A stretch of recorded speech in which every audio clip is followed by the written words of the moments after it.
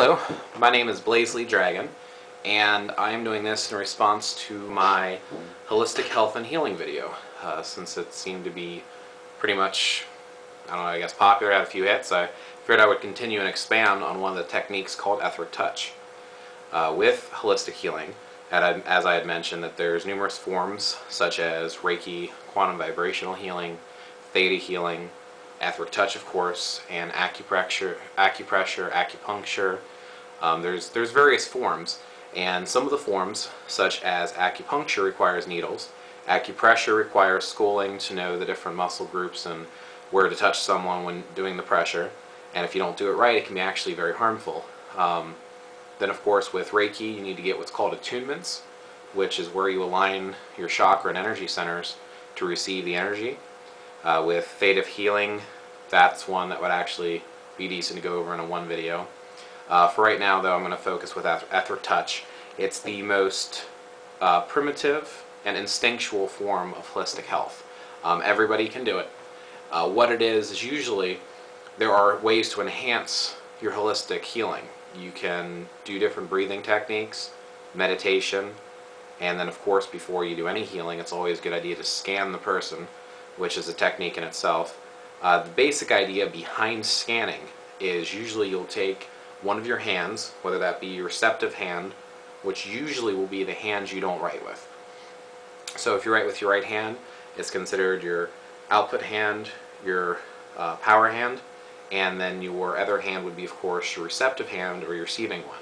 You can do it with either hand, but usually if you hold your hand over the client or the person you're healing, if you hold it 2 or 3 inches away from them and you slowly go over the body, as an example, if I was to go over my own arm and I was scanning my arm, I would hold it about so far away and I would just slowly go over the arm.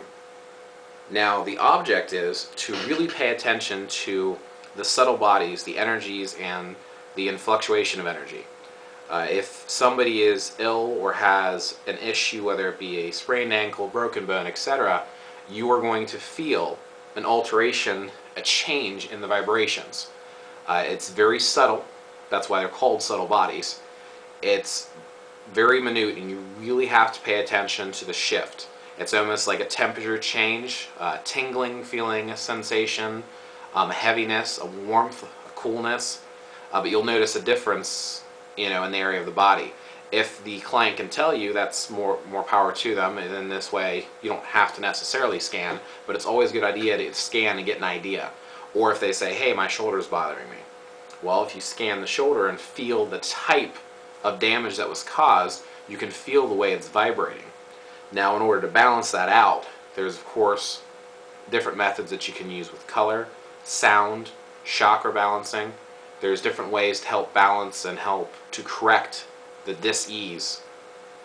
And the Ethric touches method is basically, with any energy work, all energy is going to follow thought.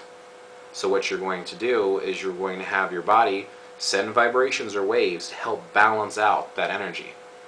So if we are using as an example, if somebody has something that's inflamed, let's say a kidney is inflamed, usually what I'll sense when I do a scanning is it'll feel very heavy and it will feel very warm.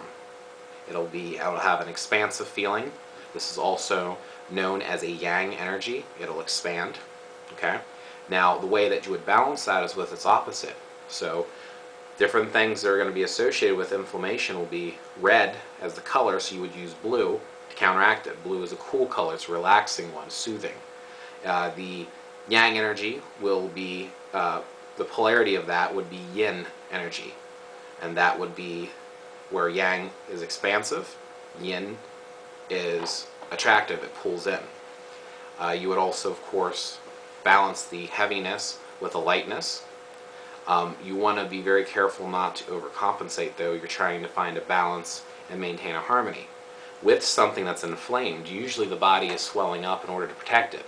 So you also want to give it a little bit of brace or support.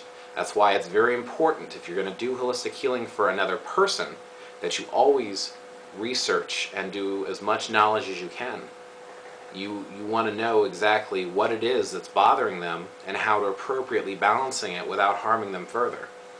It's not bad to add Ethric Touch to if you're already practicing.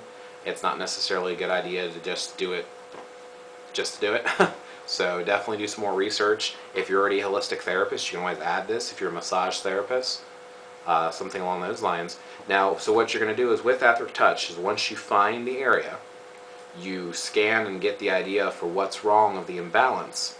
You are then going to lay your hand a few inches away, or if the person's comfortable, depending on the area, you can touch. If it's just like a wrist or an arm, sometimes people will be a little more comfortable with that. You are then going to, like, let's say the wrist was sprained and they're having trouble moving it. And when you scan it with your hand, you feel that it's tight, you feel that it's heavy feeling, and you feel like a sharpness or heat to it because of the inflammation that's going to come from spraining it. What you're then going to do is you will take your hand over it, and using the principle of all energy follows thought, you will then see in your mind clearly and vividly cool blue water flowing from your hand, coming from inside of you and just flowing along. You then feel it entering through the pores and easing and soothing that tension. Once you feel that has soothed it, and you can kind of feel, just like when you're scanning, you can feel the heaviness, you'll start to feel it fade away. You're then going to want to kind of feel inside and almost stretch in your mind. Feel stretching and soothing. Stretching and soothing. Focus on the energy and the reaction you want. You will then begin to vibrate in that manner, and like a tuning fork, their body will start to vibrate in response. The object, like I said, is to get it back into balance.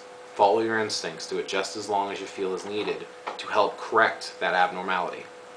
This is the basic idea behind Ethric Touch. Now, of course, there's more that I might expand upon later, but hopefully this gives you a little more idea into the theology of mysticism and magic when it comes to healing. I'm BlazeLeeDragon, and I hope you learned something.